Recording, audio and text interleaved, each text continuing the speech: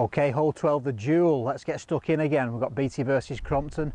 Ben made a phenomenal 3 yesterday, last week, down 11, which brought him back into level par. So we're both level par as we tee off the 12th this week. Stroke 1, Crompton&Royton Golf Club, 456 off the plates.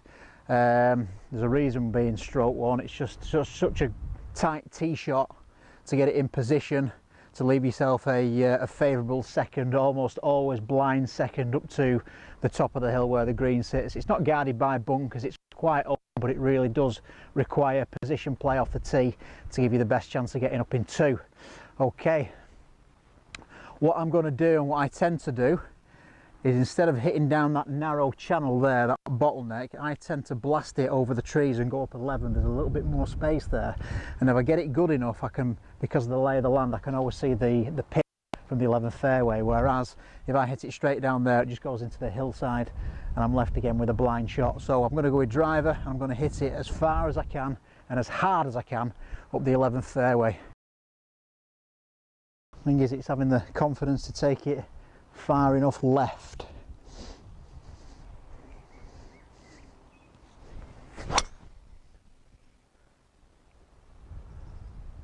Pretty good line. Let's get up there and see how far it's gone. There's a bit of forward tee lean again there.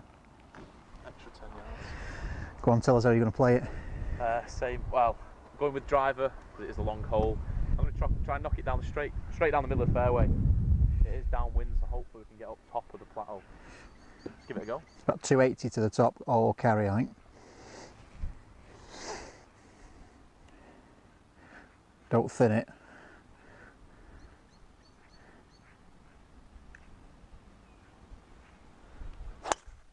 Oh, such a good swing.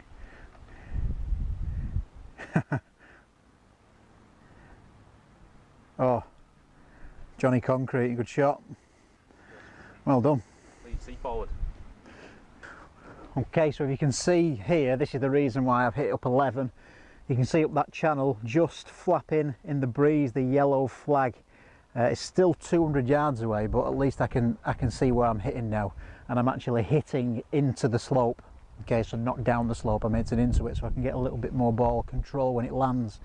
As I said, it's still 200 yards, so I've still got a big 3-iron to get there.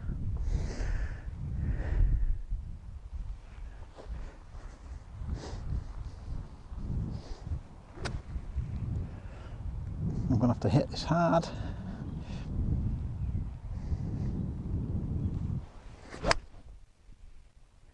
Well, just turning a touch. Just left hand side. It's up there.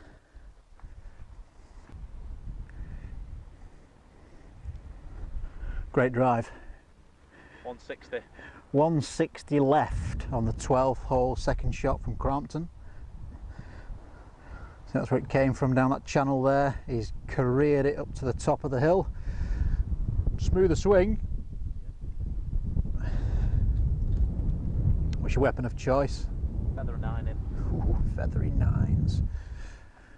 Feather 9. Pins yellow flag again, cut middle right.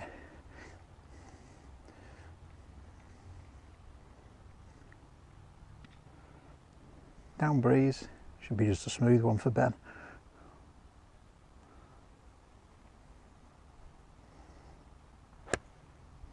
And it is. It's all over it.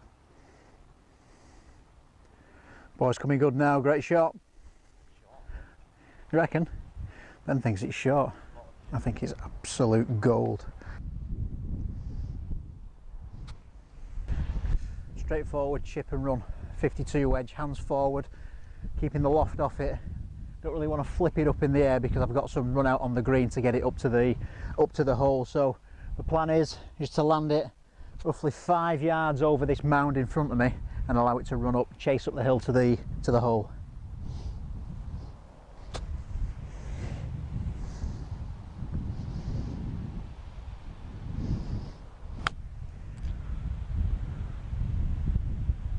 Something like that. Pretty good for weight. Just pulled it a touch. Some work to do. Come up a bit short, doesn't it?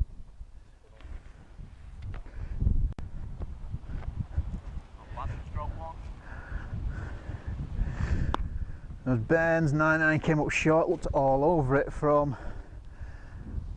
his second shot. So that's what he's faced with. So from where he's standing, it's right to left. Coming back at the hole. Can afford to be aggressive with it, it's a little bit uphill.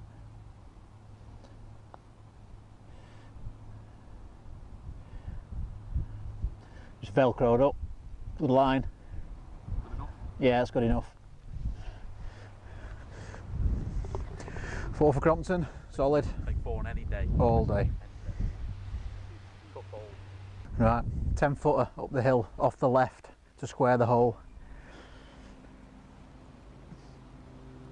Can afford to be nice and firm with this. Just on the left edge. Hold your putter like a sniper rifle.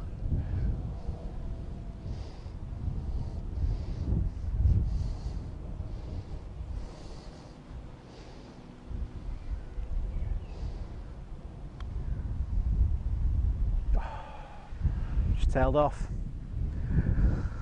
Okay, 5 in. Crompton goes 1 ahead again in the duel. Well played. Actually played that all really nice. 9-iron into the 12-stroke one. Probably deserve it, to be honest. And I hit, what, 3-iron from the 11. So you do the maths. Which way is best to play it? Pure reserve tank, smash it up the middle, or go with the round the corner up the left. I'd be going up if I had the power of Ben, but well played. Okay, I'm sure you'll agree. Fantastic par from Ben on the 12th hole there. Shows going in with a 9-iron, definitely advantage over a 3-iron, so Ben's length started to kick in nicely on the long holes. Now, Saturday's results. We played a 3-division Stableford, so a Division 1 winner on Saturday, 38 points. Ian Smith, President-elect from Lee Conway, also 38 points. Well done, gents. Division 2 was won by Tim O'Leary on 39 from Ian Harrop, also on 39. And Division 3 was won by Steve Clayton on 39 from Steve Bentley, 35. 2s on Saturday were worth 33.43. As usual, have been credited to your accounts. Now, yesterday's medal, Tuesday medal, 3 divisions. Fantastic scoring again. Division 1 was claimed by Ben Gledhill, 76 less 10, 66. Alistair Cameron also had a net 66, playing off 7. Division 2 was won by Steve Costigan, 66, playing off 11.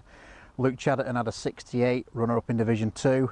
Division 3 was won by Steve Mills, 86 less 19, 67, and Brocky was runner-up in Division 3, 86 less 17, 69. 2s yesterday worth 20 quid, again credited to your account. Now, big week.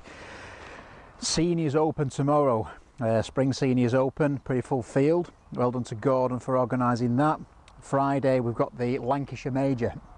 PGA pairs, me and Ben are teaming up on Friday, teeing off at 10 o'clock to compete in Lancashire's first major. So if anyone wants to come down and support and watch the pros play the course, please feel free to do so. Again, we're teeing off at 10 o'clock. We're going to play Better Ball Stableford on Saturday, and on Sunday we've got the Beaty Golf Classic. So call the shop now for the last remaining times for the Beaty Golf Classic for Sunday. £24 a pair, it's 12 quid a man, cheapest green fee in town. Okay, enjoy the rest of the week's weather. And I'll see you next week on the 13th tee. Bye for now.